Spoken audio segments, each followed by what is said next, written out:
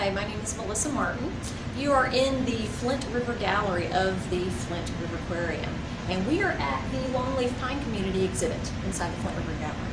And I have with me a Gopher Tortoise, and this is one of our exhibits. We have 3 Gopher Tortoises on exhibit in our Longleaf Pine Community. And this particular Gopher Tortoise, well, Gopher Tortoises are very interesting creatures. For one thing, they are endemic to the southeastern United States. They don't live anywhere else in the world. Amazing little creatures. They dig huge burrows in the ground that can sometimes be 30 feet long as a school bus. And if you notice the front feet here, they look like they're flippers, maybe made for swimming, but they're not. They're for digging those huge burrows in the ground.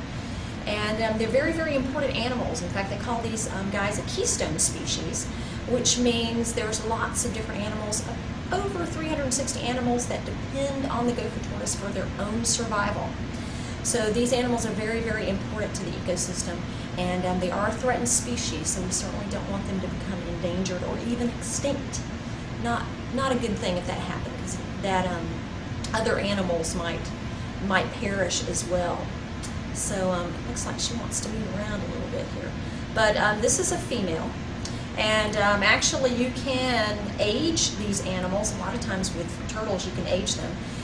Each scale or scute on its back, and the back of the turtle is called a carapace. Each one has a ring, and you can count those rings from the edge towards the center. And each ring means 1 year. And so that's kind of how you age a turtle. Turtles also, something that's very unique about the turtle, not only the fact that it has shell, but turtles don't have teeth. They have a beak kind of like a bird, and that's how they rip and tear into the food that they want to eat. And Gopher tortoise are they're called herbivores. So they are kind of like vegetarians. We call them vegetarians when we're people that only eat plants. And plant matters, they eat seeds and grasses and different types of things. They'll actually eat cactus and poison ivy out in the wild. We don't feed our creatures that, but we do feed them kind of a lettuce salad mixture with all their nutrients that they need in them to be all healthy.